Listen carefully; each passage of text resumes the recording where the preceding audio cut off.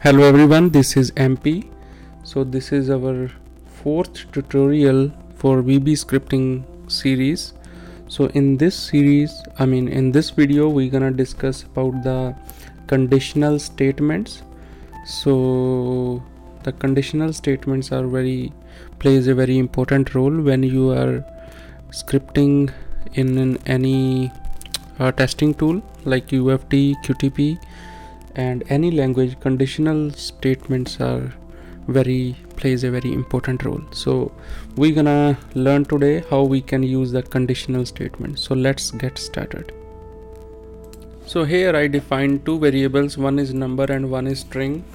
So let's put one value in the number, which is like 50, and then we can do the if now we have to compare. Okay, we can compare with any values anyways. So if 50 is less than 100, so this is the operator which we are using for comparing. Then message box 50 value is less, 50 is less than 100. Else we can say the message box value is greater, and then we will end our loop. So these things are very important in the loop: if, then, else, and end if. Okay, so we can just simply save it and run it. Value is less because 50 is less than. And similarly we can say if it's 50 is a greater than, then this we're gonna display this, the value is greater, the value is greater. And if we have to match with equals to 50 equals to 100, we will simply say if it's matching, then goes into value is less, value is not matching, and if it's matching, value is matching. So let's run that. Okay, so it says value is matching. Oh I did the wrong. Value is matching or value is not matching.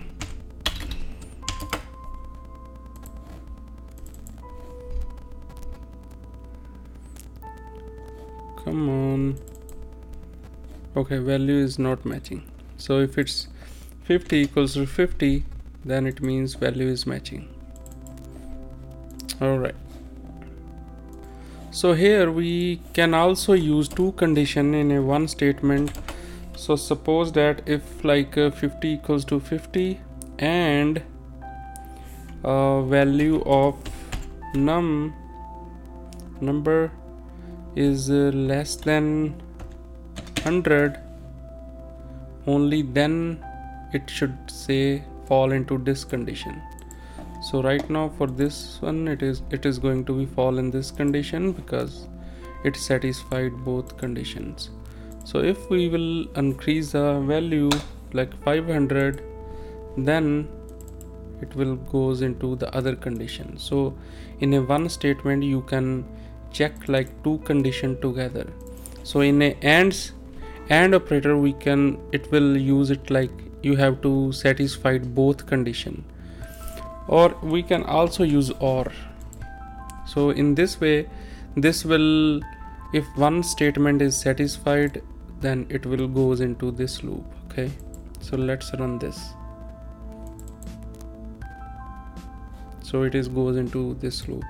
So this way we will use the conditional statement in a one statement.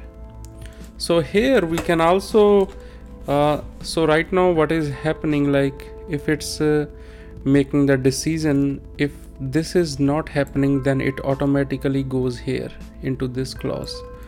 But here we can also check else if, so then it will check this condition as well. All right, so suppose that if number is greater than 100, then we will say, okay, let's not change the text, just use it. So in this condition it will check this condition and this condition as well. Previously it was not checking this condition because we didn't give any condition. We were saying like, okay, if this is not happening, then goes into else and print out or shows the message. So let's double click. What happened? Expected end.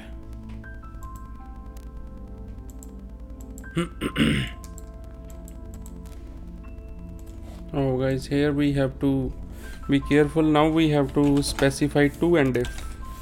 Okay, so now here when we run this will give you value is not matching because it is coming into this now, because the 500 is greater than 100. Okay, so now if you change here 10, then it is value is matching, so it is going into this loop. So this is pretty much it for the if else statements. Let's move to the switch statements. So now we have to define a switch, which also called a select case. Select case where we gonna put that case on number. Okay, so it could be your string, or it could be also your number, any numeric number or integers. So what we're gonna say here, if like number is 10,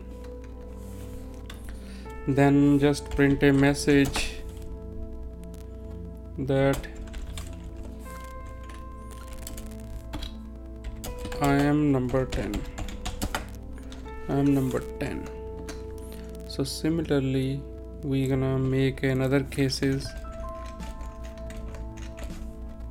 where we're gonna put 11, 12, 13, 14, and here we will also change the messages 12, 13, 14. Okay, and then at the end you have to end the loop.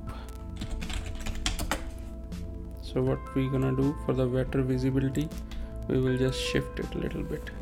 Okay, so now let's run this, see what it will do. It will not do anything because we didn't assign any value to the number. Okay, so let's pass number equals to 11, save it, run it. I am number 11. So if I say number 12,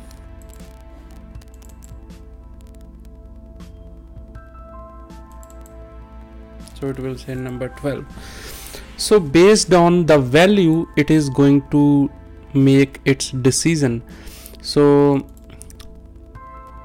under case 10, if you want to write a piece of code, okay, if this condition is true, then just go for it. If this condition is true, then go for it. If this condition is true, then go for it.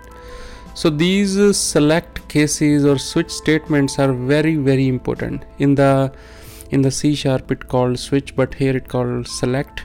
So they are very useful when you are doing write the code in the UFT. So you will use these kind of cases a lot. There are a lot of scenario where you need these kind of conditional statement, and it is very helpful. So alright guys, so this is pretty much it is for this video. So let's go back to the next video and there I will show you some looping, how the looping work, for loop, do while loops and all that. So let's move it. Alright guys, see you in the next video. Bye bye.